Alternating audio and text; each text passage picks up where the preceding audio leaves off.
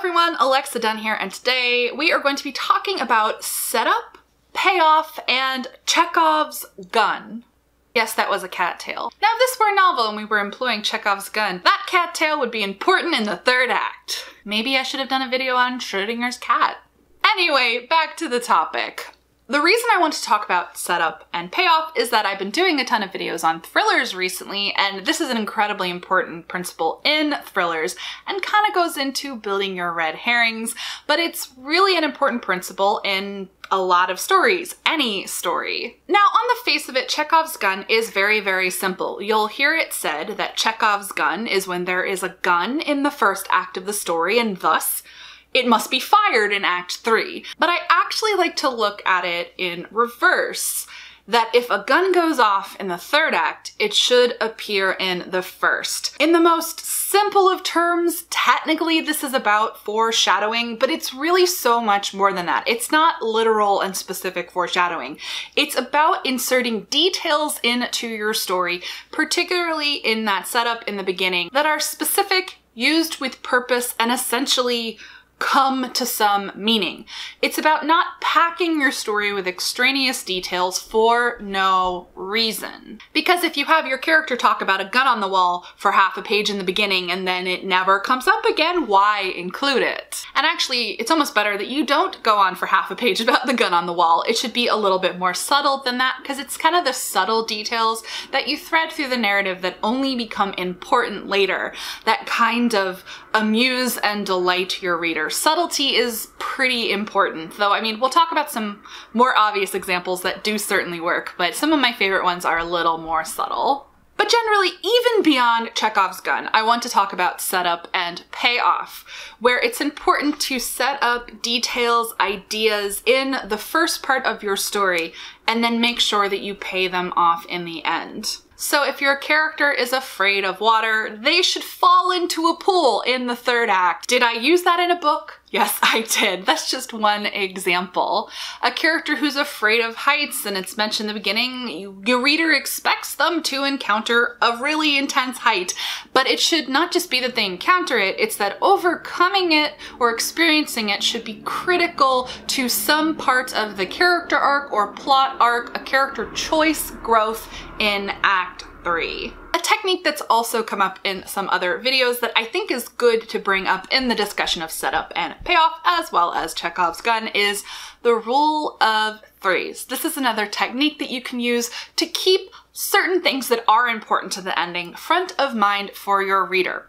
The rule of threes is a principle that you should mention or bring something up 3 times. There's a rhythm of threes that readers honestly almost expect, where the first is the setup, the second is a reminder, recurrence, and then the third is when you essentially get your punchline, the other shoe drops. The rules of 3 is literally a thing in comedy, but it's a comfortable number rhythm that works for a lot of readers, and particularly when you are considering setup and payoff and foreshadowing, 3 is a very, very safe number if you're going, well, have I brought up this detail enough that when it comes back in the end and is important, that it's going to work for the reader, that like they remember it. Because honestly, sometimes mentioning something once is sufficient, but sometimes it's not, especially if you do it so subtly that the reader gets to the end and is like, what? So the rule of 3 is a really safe one to follow. You have something set up in the beginning, you have a reminder of it in Act 2, and then the third occurrence, which is the big one, is in Act 3. Though, the other time this came up was my middles video, and I used the rule of threes as an example of how to do kind of fun and games and kind of layer story and conflict in Act 2. Also an option in that section of the book, but specifically I'm talking about the rule of threes for setup and payoff. But back to Chekhov's gun, i.e. payoff.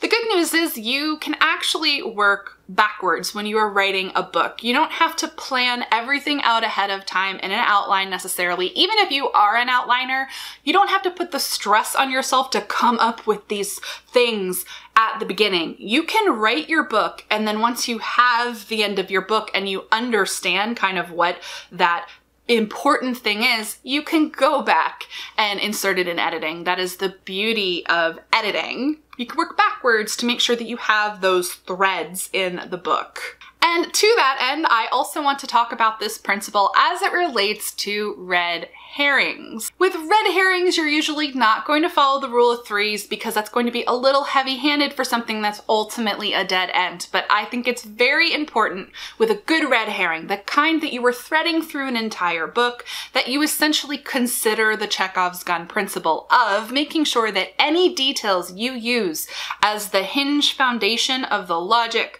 for that red herring, and really the logic of why it is not ultimately the solution, that you think about this principle and go back and ensure that you've inserted some kind of specific and purposeful detail early on in the story so that when the reader comes to that thing, it all holds together. It doesn't have to be big. It can be inserting little moments early on of something that they say or do or something that a character observes, but just so that that specific detail works out in the end. Now, ultimately, Chekhov's gun is almost overused as a buzzword, and that's why I do like to look at it the opposite way, which isn't the, if there's a gun in the first act, it must go off in the third, but more if it goes off in the third, it should appear in the first act. I liked that generally because it makes it more broad, and that's the thing. Chekhov's gun, the idea of it is everywhere because at its heart, it's just good setup and payoff, putting everything into your book with a purpose rather than just like randomly throwing details in that never come to anything. But I wanted to share some famous examples of Chekhov's gun that were like, are really in your face, really there, that are really good examples. Honestly, they're the most easy to find for movies for some reason, but I really thought about some of my favorite ones in literature where I'm not spoiling it to tell you. I mean, meaning I really hope you've read these books, but actually the first one is a movie which has a brilliant use of this principle, and I believe the movie also uses the rule of threes. Like, these things come up more than once in the movie, and that is the things that thread through, which is the little girl with her glasses of water where the water tastes bad, but she doesn't want to throw it out and she leaves them throughout the house. The brother with his baseball bat and his baseball career, and the son having asthma. All of these things appear early on, thread through the story, and then are critical for the third act.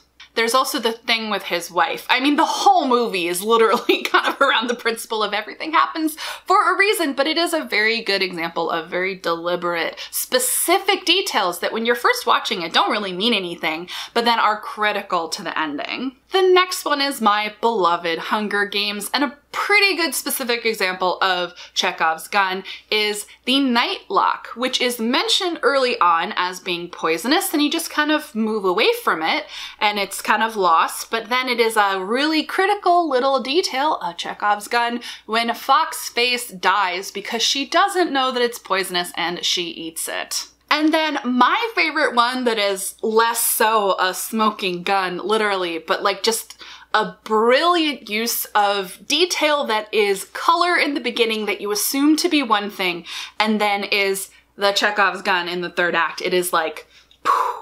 I love Harry Potter and the Goblet of Fire. It is my favorite Harry Potter book, in large part because I think the act structure, the red herrings, and all of this are just magnifico, a masterclass, and she's got her Chekhov's gun, and that is Mad Eye Moody's flask. The way it is used is freaking brilliant. Also pretty sure she does the rule of threes because it's mentioned early on, and then there's recurrences of it so that it's there, but you've assigned this assumption to it, but then she turns it on its head in Act 3, and when I read that book, I just was like, really, really good example of all of these principles kind of wrapped into one. Setup, payoff, rule of threes, Chekhov's gun, how to shore up those red herrings with purposeful details.